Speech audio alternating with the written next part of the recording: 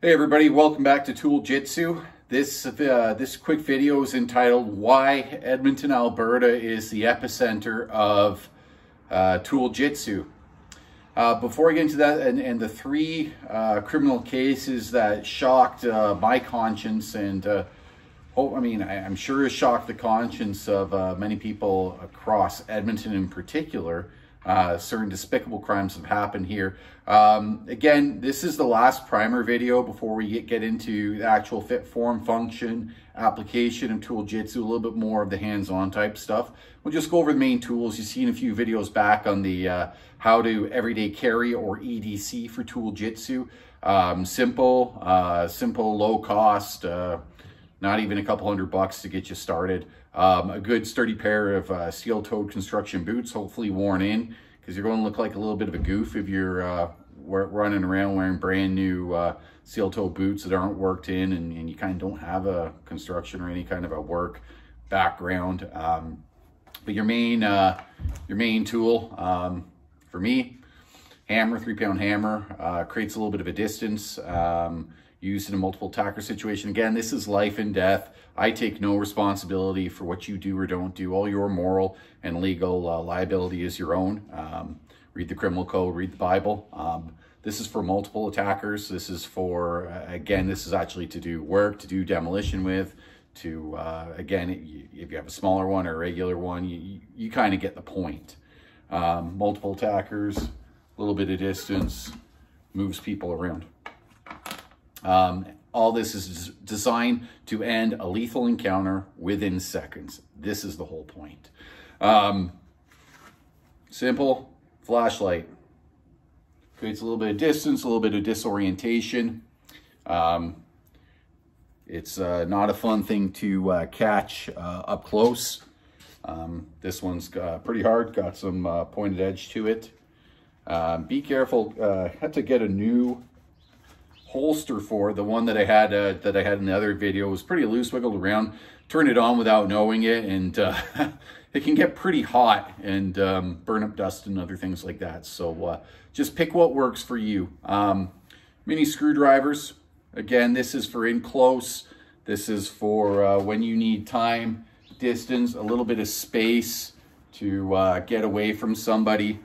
Really anybody can use it. Super versatile. Again, you wound somebody without any kind of justification or any of this stuff, you're looking at some serious problems there.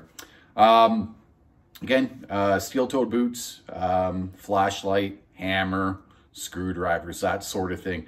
The three cases that have shocked my conscience that to me are just despicable, and again, it kind of proves a point that you can't always rely on the police to help you out, especially if you're in a dynamic situation. And they're just evil people in the world. That's all there is to it. There's good, there's evil. God created people, the world, and people upright and good. And the more we've turned away from him, the more depravity, and we see it worldwide. The first one we're going to talk about just happened within a week or two. This was, and again, when I said there was a little bit of a military flavor to this, I meant it. Something that we did we do in the Canadian Forces, or they do. I'm not in the forces anymore. Is after action review. So this may or may not upset people. The family of the victims or the family of the people involved, that kind of stuff. I don't come at this with any kind of judgment. I just come out with observations. The first case within the past couple of weeks, week or so, was a 73-year-old man in Edmonton got attacked with box cutters. The guy, some random attack, slashed the senior in the face.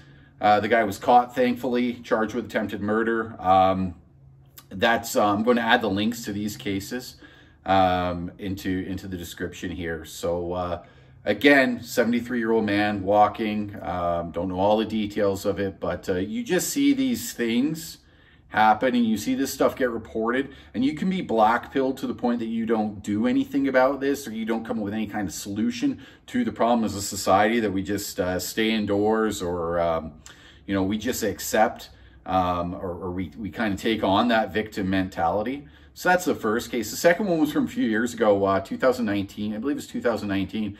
This was an 81-year-old woman who was sexually assaulted in her own home. It was like an assisted living home in Edmonton.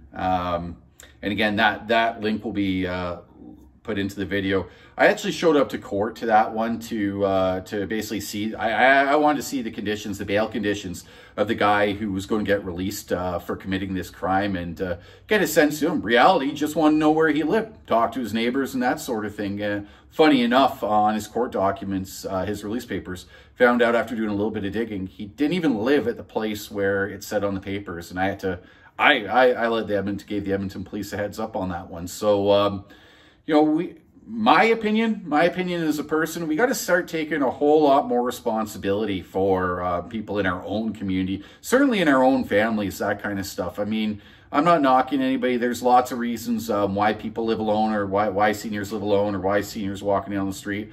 I could just say, again, unpopular opinion, not meant to make anybody feel bad.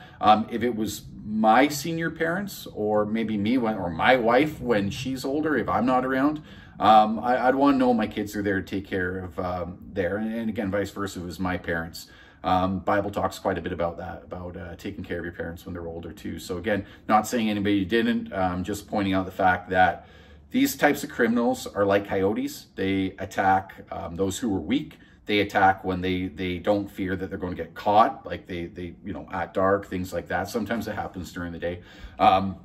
But they only attack what's easy to attack. So anything you can do to make yourself harder to attack, or make somebody who you love harder to attack, again, while mitigating any kind of liabilities, yeah, that's a good thing. The third case, people who've lived here for a long time know this, is the Leo Teskey case. The Leo Teskey, dangerous offender. The link will be listed. He was denied bail again last year. He denied his revocation of his dangerous offender status.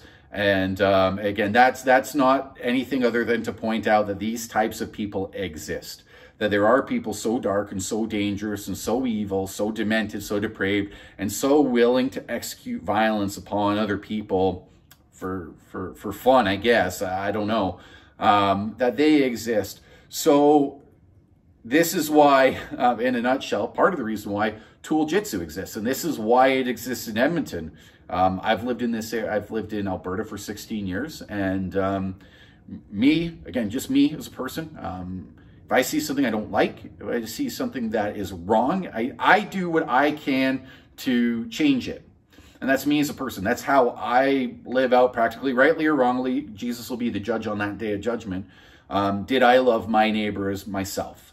With the skills and the abilities that I've been given. So just a little bit about that. That's why this topic, this tool, self-protection, living life to the fullest. I'm about as pro-life of a guy as you can be.